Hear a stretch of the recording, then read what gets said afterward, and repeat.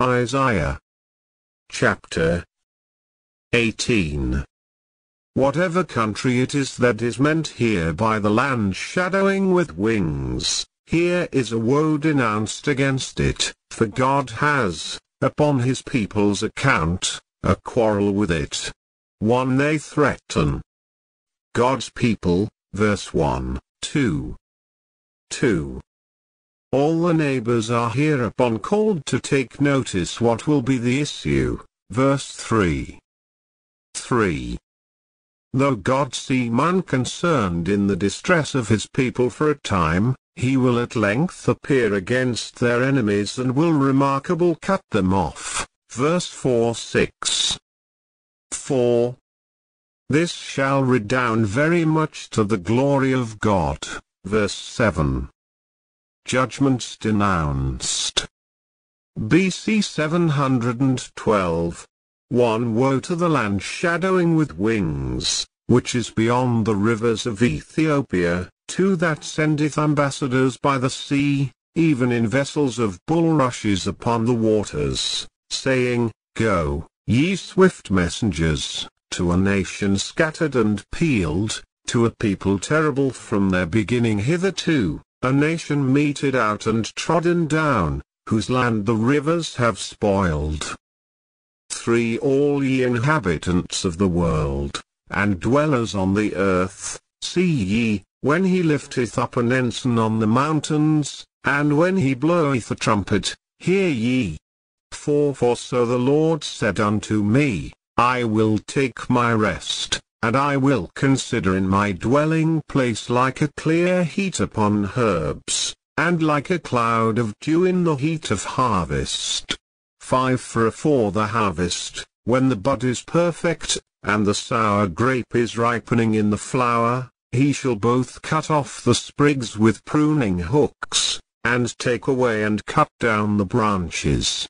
6. They shall be left together unto the fowls of the mountains, and to the beasts of the earth, and the fowls shall summer upon them, and all the beasts of the earth shall winter upon them.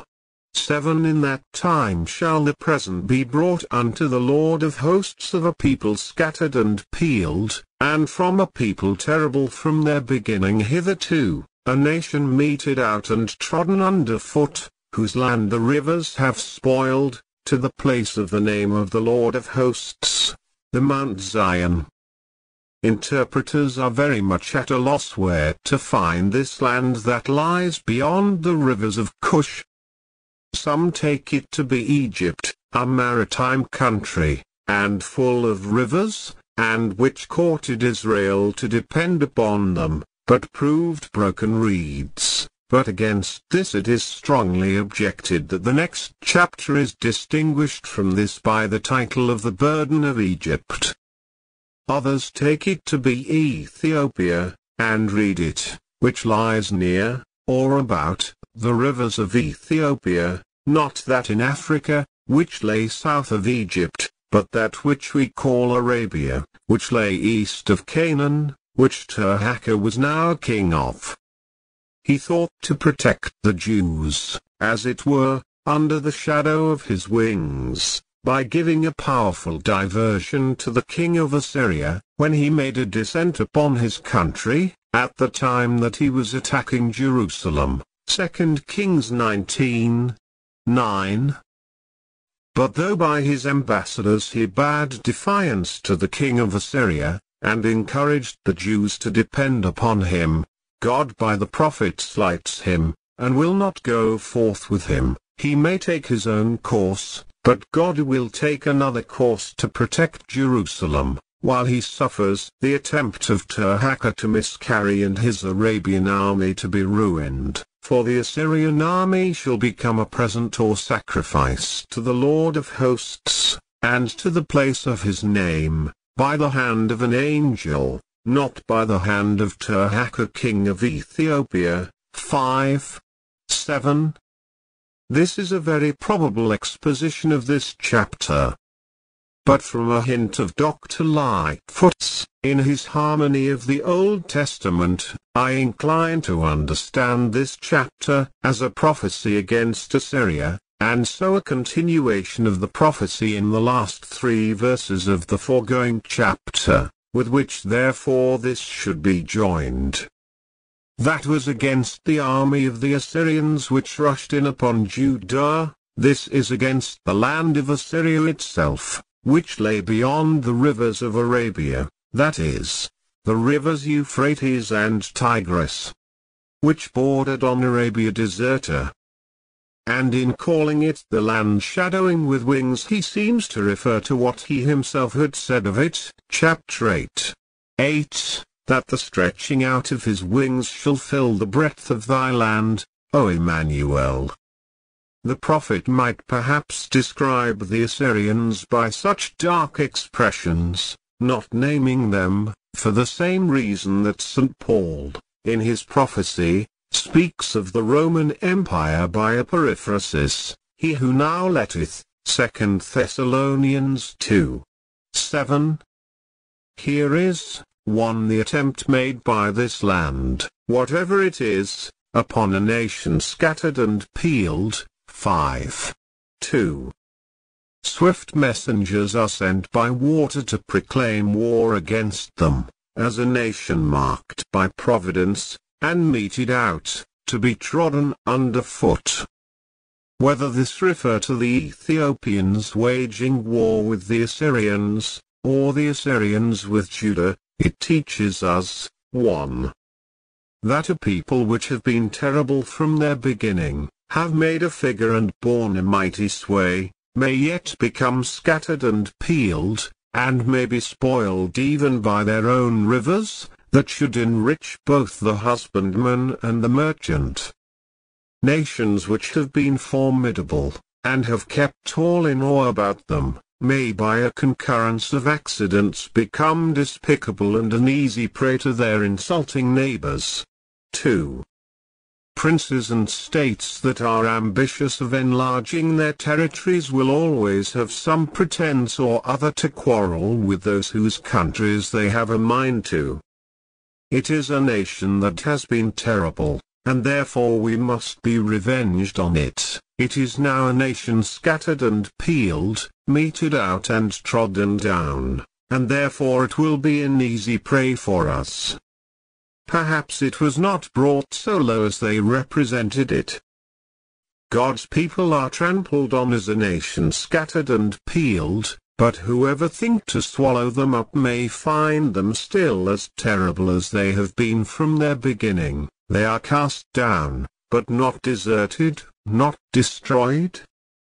2. The alarm sounded to the nations about, by which they are summoned to take notice of what God is about to do. 5. 3. The Ethiopians and Assyrians have their counsels and designs, which they have laid deep, and promise themselves much from, and, in prosecution of them, send their ambassadors and messengers from place to place. But let us now inquire what the great God says to all this. 1. He lifts up an ensign upon the mountains, and blows a trumpet, by which he proclaims war against the enemies of his church, and calls in all her friends and well-wishers into her service. 5. 3. He gives notice that he is about to do some great work, as Lord of hosts. 2. All the world is bidden to take notice of it, all the dwellers on earth must see the ensign and hear the trumpet, must observe the motions of the divine providence and attend the directions of the divine will. Let all enlist under God's banner, and be on his side, and hearken to the trumpet of his word, which gives not an uncertain sound. 3. The assurance God gives to his prophet, by him to be given to his people, that, though he might seem for a time to sit by as an unconcerned spectator, yet he would certainly unseasonably appear for the comfort of his people and the confusion of his and their enemies. Verse 4, So the Lord said unto me, Men will have their saying, but God also will have his, and, as we may be sure his word shall stand, so he often whispers it in the ears of his servants the prophets. When he says, I will take my rest, it is not as if he were weary of governing the world, or as if he either needed or desired to retire from it and repose himself, but it intimates that the great God has a perfect, undisturbed enjoyment of himself, in the midst of all the agitations and changes of this world. There, Lord sits even upon the floods unshaken, the eternal mind is always easy, and, though he may sometimes seem to his people as if he took not wonted notice of what is done in this lower world, they are tempted to think he is as one asleep, or as one astonished. Psalm 44:23, Jeremiah 14:9. Yet even then he knows very well what men are doing and what he himself will do. 1. He will take care of his people, and be a shelter to them. He will regard his dwelling place, his eye and his heart are, and shall be, upon it for good continually. Zion is his rest forever, where he will dwell, and he will look after it, so some read it. He will lift up the light of his countenance upon it, will consider over it what is to be done, and will be sure to do all for the best. He will adapt the comforts and refreshments he provides for his people to the exigencies of their case, and they will therefore be acceptable, because seasonable. 1. Like a clear heat after rain, so the margin, which is very reviving and pleasant, and makes the herbs to flourish. 2. Like a dew and a cloud in the heat of harvest, which are very welcome, the dew to the ground and the cloud to the laborers. Note, there is that in God which is a shelter and refreshment to his people in all weathers and arms them against the inconveniences of every change. Is the weather cool? There is that in his favor which will warm them. Is it hot? There is that in his favor which will cool them. Great men have their winter house and their summer house, Amos 3:15, but those that are at home with God have both in him. 2.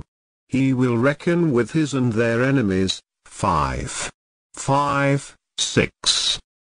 When the Assyrian army promises itself a plentiful harvest in the taking of Jerusalem and the plundering of that rich city, when the bud of that project is perfect, before the harvest is gathered in, while the sour grape of their enmity to Hezekiah and his people is ripening in the flower and the design is just ready to be put in execution, God shall destroy that army as easily as the husbandman cuts off the sprigs of the vine with pruning hooks, or because the grape is sour and good for nothing, and will not be cured, takes away and cuts down the branches.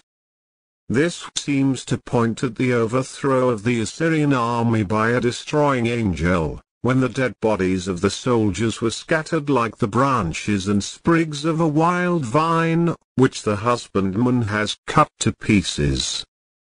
And they shall be left to the fowls of the mountains, and the beasts of the earth, to prey upon, both winter and summer, for as God's people are protected all seasons of the year, both in cold and heat. Verse 4. So their enemies are at all seasons exposed, birds and beasts of prey shall both summer and winter upon them, till they are quite ruined.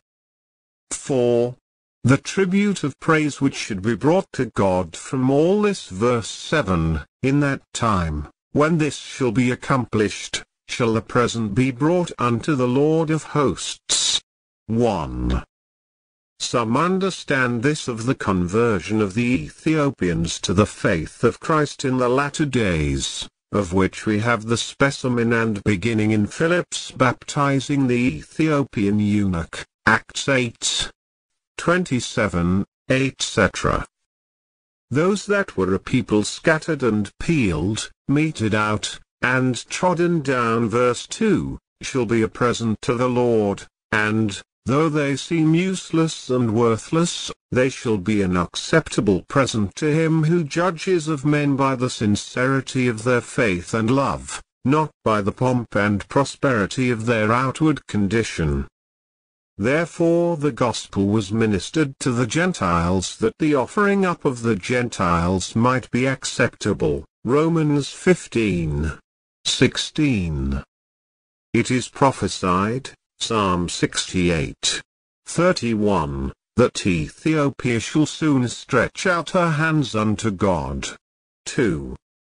Others understand it of the spoil of Sennacherib's army, out of which, as usual, presents were brought to the Lord of hosts. Numbers 31:50. It was the present of a people scattered and peeled. 1. It was won from the Assyrians, who were now themselves reduced to such a condition as they scornfully describe Judah to be in. 5:1. Those that unjustly trample upon others shall themselves be justly trampled upon.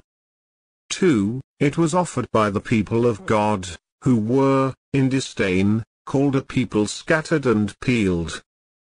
God will put honor upon his people, though men put contempt upon them.